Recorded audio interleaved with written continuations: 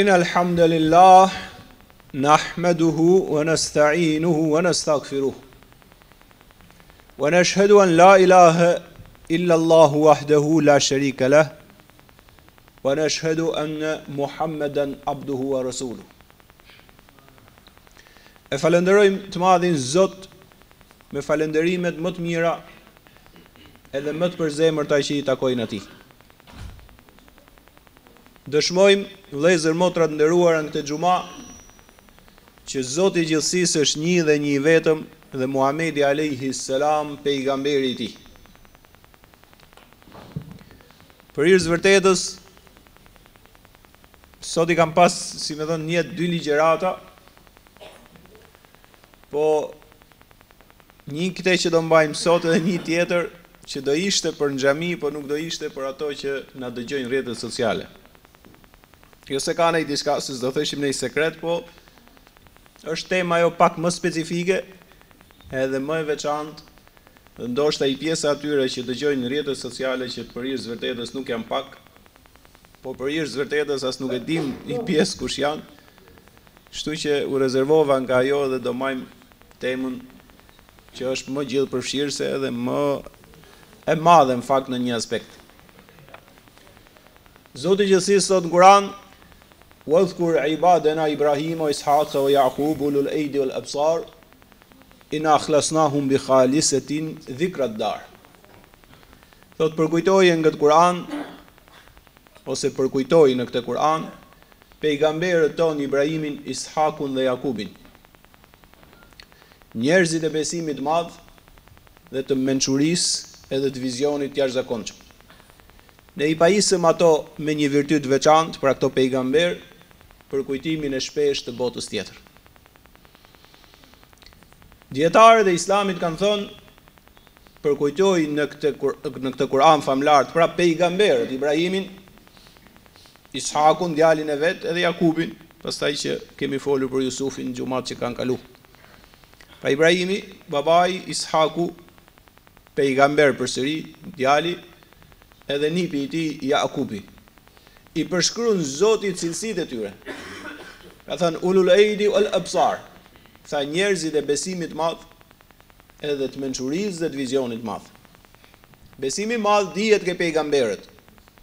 Ajo që i mungon kulturës muslimanëve dhe muslimaneve sot është që mençuria edhe vizioni që kanë pas pejgamberët, gjë e cila ne nuk e mësum. Zakonisht kur janë trajtuar pejgamberët e Zotit nga përgjithsisht ato që e shpjegojnë, nuk i kanë dhënë një theks, një tom të veçantë që çdo musliman dhe muslimane duhet të jetë njëri i mençur, vizionar dhe i dobishëm. I musliman ignorant, i paditur, i paformuar, është i dëmshëm për vetën e vet, për fenë e vet dhe për vendin e vet. I musliman apo i muslimane që ecën hapat e pejgamberëve, nuk bëhet i pagabushëm, nuk bëhet engjëll, por mundohet drejt rrugës mirë. Kur shkon drejt rrugës mirë, nuk do thotë gjë që s'bën as i gjinaf, por mundohesh që të përgjithshmen e ditës apo të natës ta kesh diçka të dobishme. Dhe muslimani që ecën apo muslimani në rrugën e pejgamberëve, të besimit madh, të zgjuarësisë dhe të vizionit madh, është i dobishëm për veten e vet, për fenë e vet, e nderon edhe popullin edhe vendin ku jeton sipas mundësisë dhe sipas shtrirjes që i madhi Zoti ka mundsuar. Dikush është i dobishëm për kombin e vet duke filluar nga familja, dikush është më gjerë e me radhë sipas mundësive dhe sipas qëllimeve të mira që ka vendos i madhi Zoti, qofshim atij fal. Në fakt, ajo që na ngacmon është që gjithsecili prej nesh nuk ka turp me thonë jam musliman apo muslimane. S'ka turp edhe të jesh i kompleksuar për të shpalos sot dhe në 2020 modelin fetar, modelin pejgamberllëk. Se ka që punojnë në institucion, apo m'vjet turp me thonë që më u fal. Tjetri s'ka turp me thonë jam mashkull, e smartohem sepse kam dëshirë meshkujt. S'ka turp sot. Ti e ke pa, s'ka asgjë. Kam drejtën time, thotë edhe e them. I tjetri vjet nga mëngjesi deri në darkët, sot jam i zgjut. Ti pse ke turp me thonë musliman apo muslimane? Si I kompleksuar ti modelin e madh hyjnor ta transmetosh kudo që je. Ta transmetosh pas i lloj kompleksi, edhe ta transmetosh atë me nivel, me vizion, me kuptim, me fjalë të mençura, ashtu siç na kërkon neve Shëndosi i madh i gjithësisë. Është e sigurt, vëllezër, motra të nderuara, ju begatoft i madhi Zot, se ne nuk bëhemi dot pejgamber. Se i madhi Zot i forcoi ato dhe ishin njerëz të veçantë. Po gjithë secili prej nesh mund të jetë pejgamber i vogël, sipas mundësisë që ai e ka. Ibrahimi a.s. Me që ishim nga Ibrahimi, ke Ishaku dhe Jakubi. Për Jakubin dhe Jusufin kemi folën në disa gjuma të mira kanë qenë ato. Po Ibrahimi a.s. si më thonë ishte babai i profecisë, ishte pejgamberi i madh. Në qoftë se folën për Jusufin, Jusufi ishte fundi i gjenealogjisë së madhe profetike, po i pari, i madh, i dashmi i Zotit ishte vetë pejgamberi i madh Ibrahimi a.s. Jo që se kishte kompleks, jo që sufshite, po jetonte me ndjenjen e madhe për t'i shpjegu familjes dhe qytetit dhe vendit ku jetonte fenë e madhe islame, për t'i treguar njerëzve kush është Shëndosi i madh suprem.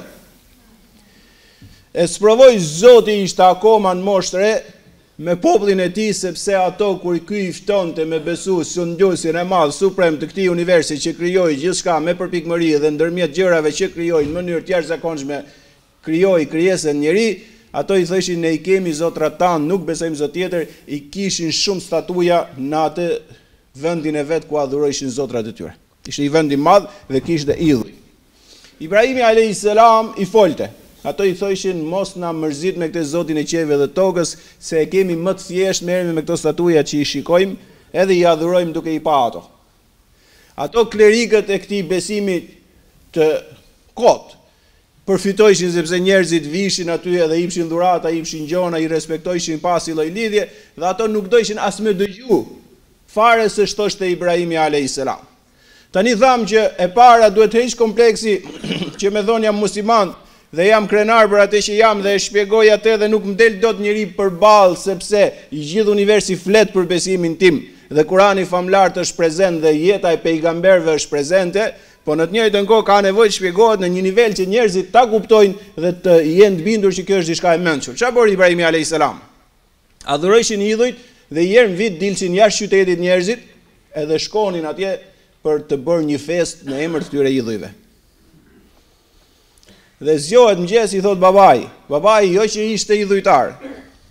Po këto statujat I pjesë zotëve kur u rinovojshin zotat, u vjetrota ajo statuja, ky I bonte statujat e reja. Pra ky I krijon të zotrat vet, babai Ibrahimit a.s. Dhe I thot zgjohu Ibrahim se sot është festë e madhe. Tha ç'festë është sot tha adhurohen idhuj, dalin jashtë qytetit dhe I gjithë qyteti gëzon, gjithë njerëzit. Tha inni saqim, tha baba, sot nuk ndjehem mirë. Jam I smur. Edhe justifikoi veten dhe I gjithë populli del jashtë. Por Ibrahimi a.s. I ri ishte, por kishte vizionin dhe zgjuarsinë për t'i dhënë një leksion njerëzve që ishin humbje. Gjithë njerëzit totalisht dalin jashtë qytetit, Ibrahimi a.s. e merr një mjet. Shkon dhe hyn brenda vendit ku adhurojshin këto zotrat. Dhe fillon t'i godas zotrat një nga një, bismillah, bismillah, bismillah, të tërë I bëri thërmi. I shkatroi, I hodhi, I coptoi. Por kishte menduar që tani do m'akuzojnë. Duhet jemi të mençur se si unë të justifikohem. Edhe në zotin e madh ishte statuja më e madhe që gjithë të zotrat ishin më të vegjël se sa ai. Këto I thyn këto zotrat anash edhe ja lën atë mjetin afër zotit madh dhe nuk e thyn. Dhe ato të gëzuar nga festa mbarojnë festën dhe vinë e çfarë gjejnë? Zotrat që I kishin adhuruar jashtë qytetit ishin thërmuar. Edhe imagjinoni mllefin, mërzitjen të thyet Zoti përpara syve, ditën e festës biles, se zotrat tillë besonin. Ibrahimi a.s. kishte ikur tashmë. Dhe fillojnë të pyesin, kush ka guxuar ta bëjë këtë veprim me zotrat tanë? Si mund të ketë shkurti kujt mendje, jo më ta ketë ekzekutuar, se e para ishte besimi që dominonte dhe e dyta ligji të dënonte për atë veprim. Dhe thojnë disa kemi dëgjuar për një djalë që quhet Ibrahim, që ai nuk I ka dashur të zotra, dhe ai sot nuk ka dalë kur pyetën dhe babain e vet për festën, tha thirrën se ai e ka bërë. Dhe e thrasin Ibrahimin alayhis salam, gigantin e madh profecisë hyjnore. Ishte akoma në hapat e para të profecisë madhe të veprave gjigante që i bori ky pejgamberi i madh. Vjen dhe e pyesin, tha, o Ibrahim, a ti e ke bërë këtë gjë me zotrat tonë? Ti i godit e zotrat tanë dhe i thërmove? Ibrahimi alayhis salam, siç duhet jetë çdo musliman dhe muslimane e mençur, tha, bel fa'alahu kabiruhum hadha. Tha, pse më akuzoni mua? E para, këto janë zotra, edhe këto duhet ta dinë vetë se kush i erdhi, kush i bëra, janë zotra. E para do më thonë, po çuditem se si janë thërmuar duke qenë zotra. E dyta tha, po shikoj që Zoti më i madh, ja ku është. Pyeteni tha se mos është nxehur ai, është mërzit ai dhe i ka thënë këto.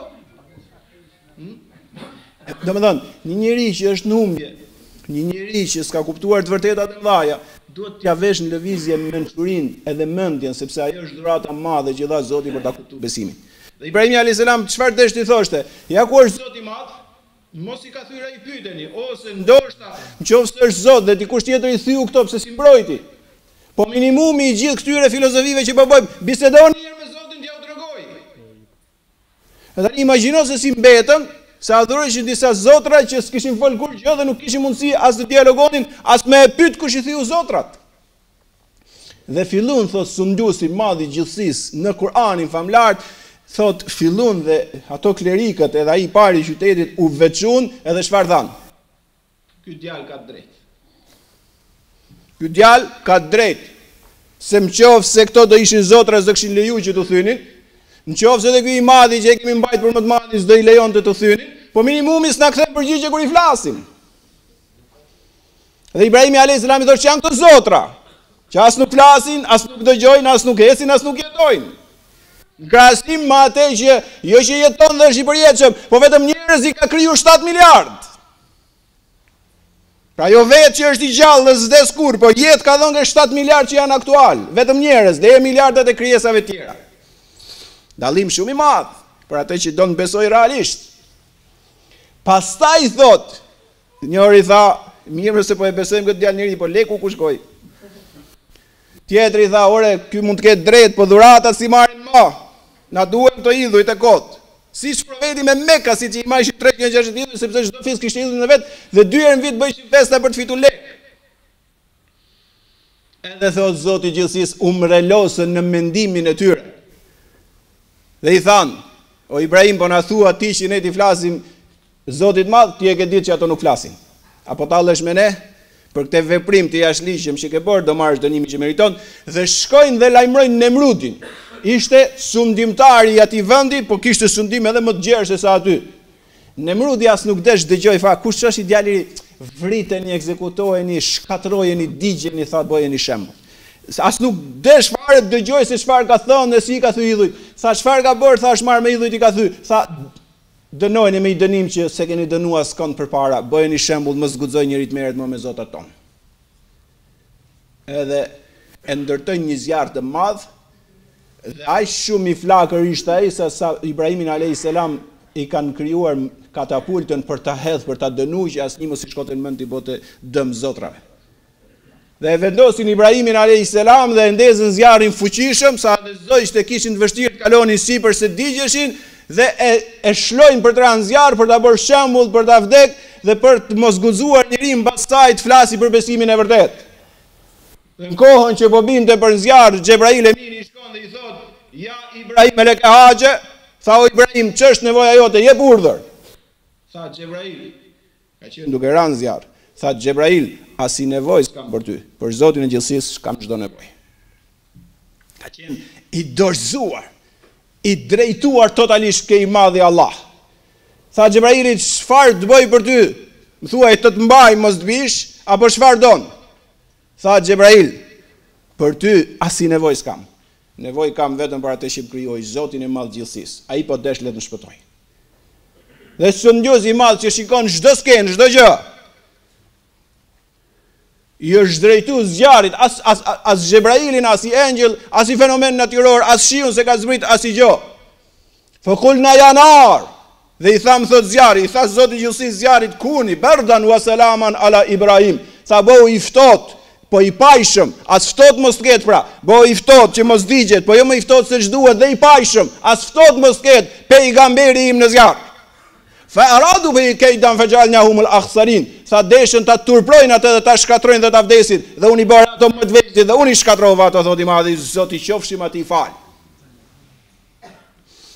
Dhe ka qenë i mrekulli, e hapur, i pejgamberit të mbështetur që shëndjosi suprem Ibrahimit a.s. Edhe kuptohet populli mori leksionin e vet. Ibrahimi a.s. pa mrekullinë e ballafaqëuar me të madhin Zot në urdhën e tij, kurse kishte dyshu, por është diçka e veçantë që të bish në zjarre mos digjesh, të bëhet ai i pajshëm, as ftohtë mos të kesh, se tha kun janë naru kun i bërdan, tha bohu, i ftohtë, pra mos e ki vetin që ta djegësh, po edhe i pajshëm, as ftohtë mos ketë Ibrahimi në zjarr. Dhe ashtu u bë, se i madhi Zot që krijoi gjithë universin atë ka gjë më thjesht fare. Tani qofse Nemrudi herën e parë, i thanë është i djalë, i ka thyrë, tha, ekzekutojnë në mënyrën më mizore që është bërë, ta boni shembull që mos guxoj njëri të merret me zotat tonë. I thanë, o Nemrud, tha ky djalë i ri na u bë më shumë bela. Tha çfarë ndodhi? Tha e hodhëm zjarre, nuk e dojë zjarri. Tha silleni këtu ta takoj. Se pa trazirën sociale që u kriju. Edhe Ibrahimi a.s. shkon dhe takon Nemrudin. Takohen dhe ballafaqohen drejt për drejti. Tha Nemrudi, profeti dhe pejgamberit madh. Tha çfarë beson? Tha Zotin e qejve dhe tokës i qofsha fal. Drejt për drejtin, në dialog. Tha çfarë beson? Tha Zotin e qejve dhe tokës i qofsha fal. Tha ç'bën ky? Se me ç'kam shikuar tha gjithë këto kohë, un kam qenë Zotin tokë. Kështu tha Nemrudi. Tha un kam qenë Zotin tokë, kam thënë diçka bëu është bër. Kam thënë Zot bëu s'është bë. Tha nga na doli ky Zoti jot.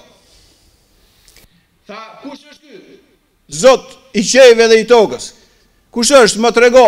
Tha Rabbi, Zoti im, jep jetë edhe jep vdekje.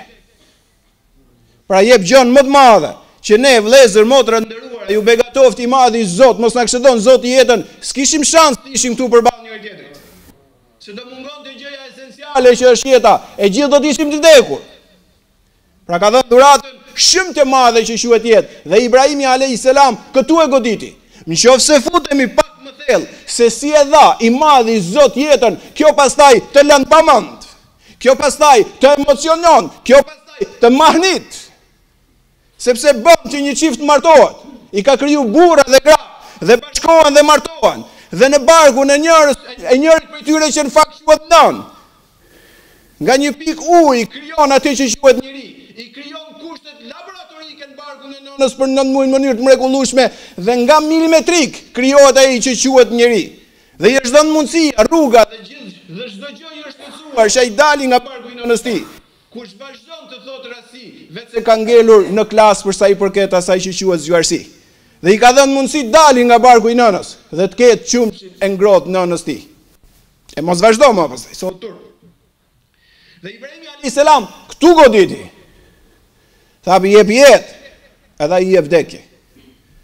Nemrudi ishte diktator pasionant, i vogël, jo i mençur, jo vizionar.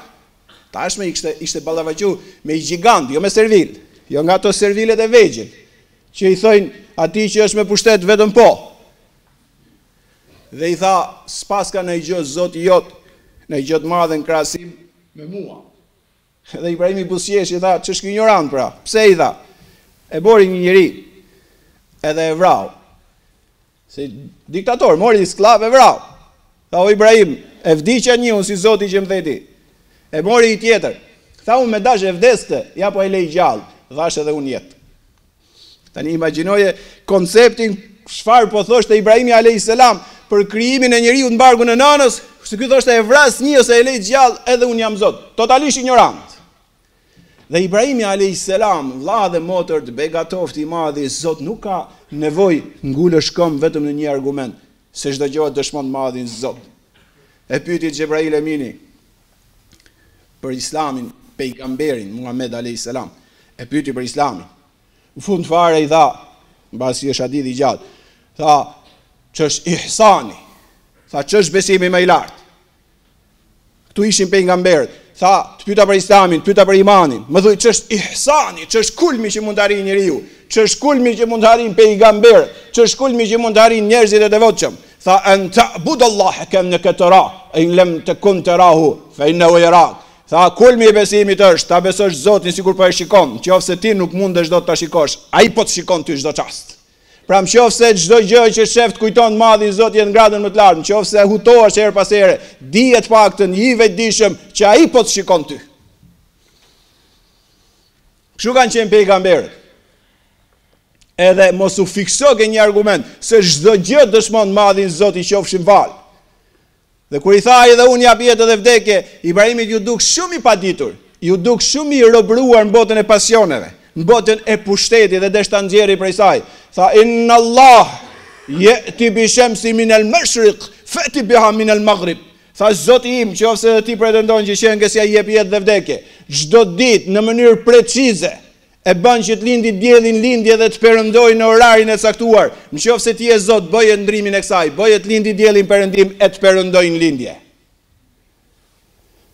Thot Kurani, fa buhit alladhi kafar. Tha, ngeli i hutuar pa përgjigje, pa fjalë, pa tekst, ai i cili dialogoi me profetin dhe pejgamberin e madh Ibrahimit. Çfarë i bonte diellit? Diellin del tani, 1 minutë se shikon do ulësh syt, se shikimi, jo ti afrohesh e ta ndrosh atë edhe ti bësh pozicionimet ndryshme nga ajo që i ka i vendos shënduesi i madh suprem i këtij universi. Tani vëllezër motra të nderuara, do të vej theksin e përfundimit të hutbes. Ky është besimi i madh që na mësoi Zoti. Njëri thot, sot do me eci ters, se i matë se zezë më kaloj sot ke shtëpia. Hasha lillah. Mos vlla motër të begatofti madhi Zot. Leje macen një nga krijesat madhështore të Zotit. Vjen nana në shtëpi, thot kam arrit kulmin e besimit. I themi ne mashallah non të begato. Për shembull, baba apo motra apo që don të mirën, s'po të ecin, je futi çik rrugë të keqe, të kam gjet zgjidhje motra. Motër të begatofti madhi Zot, thot më jep kanatierën, do ta çojmë i vend shenjt, do të begatohesh nga të gjitha anët. A ky është besima? Njëri besoi, ishte i rrugic bosh. Tha, po kaloi pari burr ka Zot, po kaloi grus ka Zot. E ke parasysh ku shkon njeriu në gjëra të çuditshme? Në fakt aty kaloi gru, ky tha s'ka Zot, Zoti në fakt është. Ajo grua aty e kishte pas me kalu. I madhi Zot në Kur'an, hape Kur'anin. S'ke për ta gjetë macën e zezë, as kanë atjerë, as burrin e gruan që kalon ke rrugica. Do ta gjesh kushtrim të madh, fuqi të madhe, drejtim të madh që na bën Zoti i gjithësisë për krijimet e mëdha që i ka krijuar në këtë univers. Pejgamberi Muhammed alayhis salam e pyetën bashkëshorten e vet, na thuj diçka të madhe të këtij pejgamberi. A tha, çdo gjë e tij ka qenë e çuditshme dhe e madhe dhe e mrekullueshme. Do ju tregoj juve për inat që më tha mua dhe erdhi, edukatë e madhe, kulturë e madhe. Erdhi dhe tha, dëgjova, o bashkëshortja ime, tha, a mërzitesh sot që mos vit për shtrijem, se mall shumë kam, jam i mbushur shumë. Se profeti alayhis salam gjysmën e natës flente, gjysmën e natës falej. Këtë natë i tha, o bashkëshortja ime, Aishës, a mërzitesh ti, që e kulturën.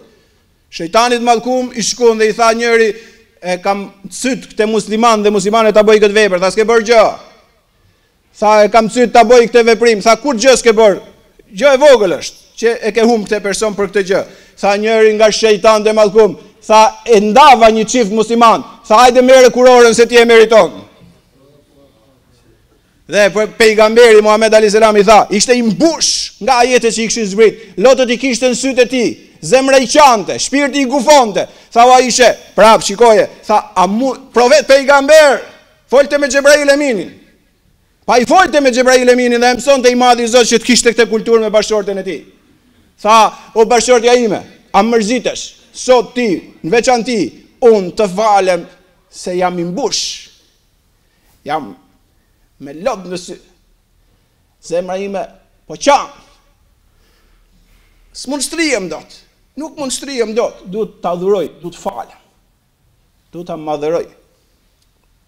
Më kanë zbrit disa ajete që po ma gufojnë, po ma hapin zemrën.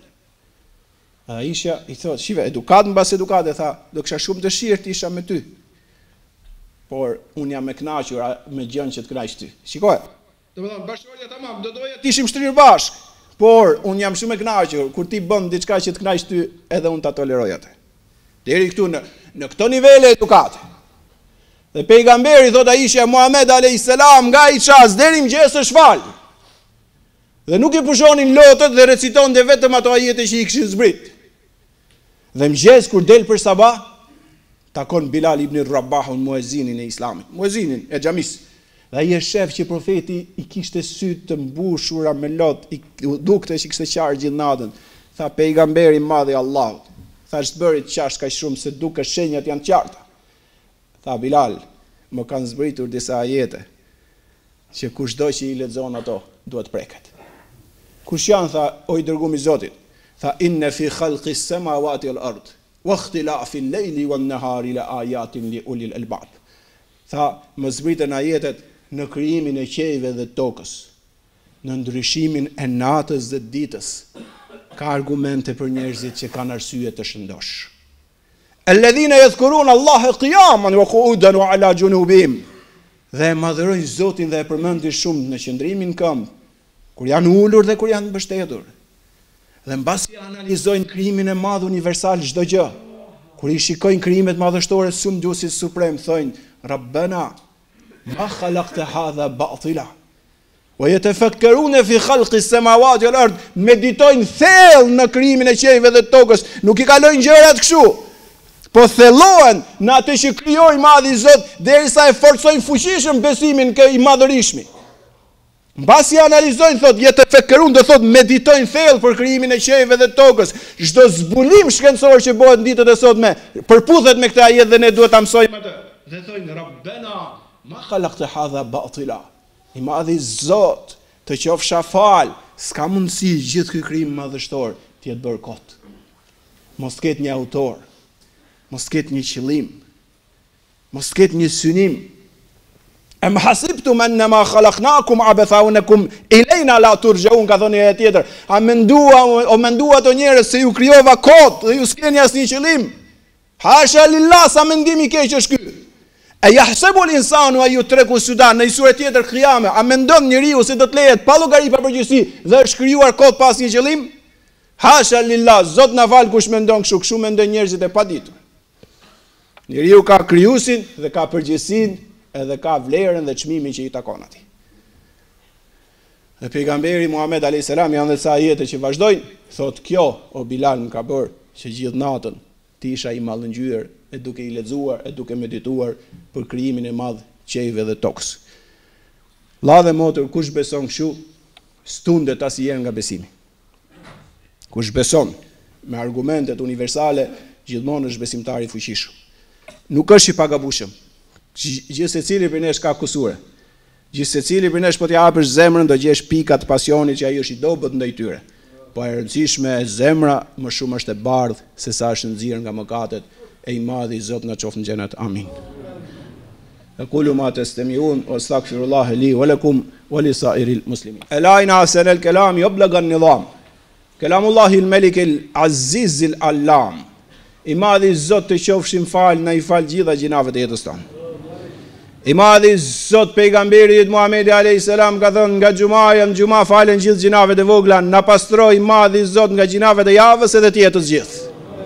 Fali prindrit tanë dhe fali gjithë umetin e Muhamedit a.s. Zot i madhi gjithësisë lartësoj, begatoj, furnizoj, mirësoj baballarët edhe nënat tona. Kush nga ndru jeti madhi Zot ndriçoja shpirtin atje ku e ka dhe mos e harro vetë se e furnizon me të mirat e tua. I madhi Zot arsimoj, bëjt moral që m'fali dhe më shiroj të rindet dhe treja tona. I madhi Zot fëmijët tanë rriti me besim, me iman, bëj ato të devotshëm, bëj ato dietar, shkencëtar dhe hafiz Kuranit famlart.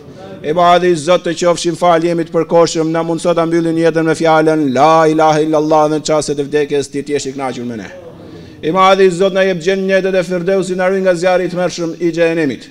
Qofse i madhi Zot shkojmë në xhenet, na mundësot ta shikojmë bukurinë, lartësinë dhe madhështinë tënde. Ti je më i bukurit, ti je më i madhi, ti je më i miri, ti je më i lartësuari, të qofshim ty fal. Kush është i smur, Zot je shërof sa më shpejt.